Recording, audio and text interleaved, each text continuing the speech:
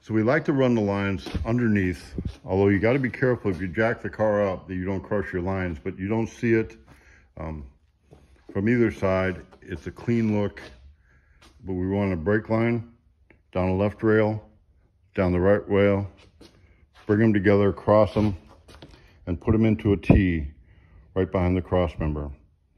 We bring the line into the brass fitting that has the brake switch, and then we use a proportioning valve.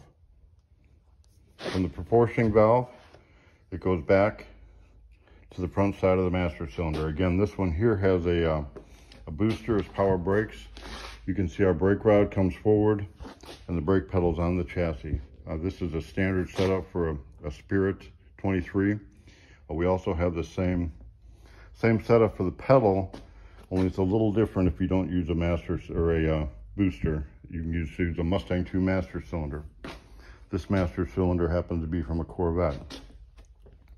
From the back side of the master cylinder, we come up over, put a T here again, and we run it on the frame, not the rear end. And it's possible to come down with just one fitting, put a T down here and run across the rear end to do the other side. But what we like to do is run it down a braided steel line, an AN fitting coming down, and then it goes into your caliper.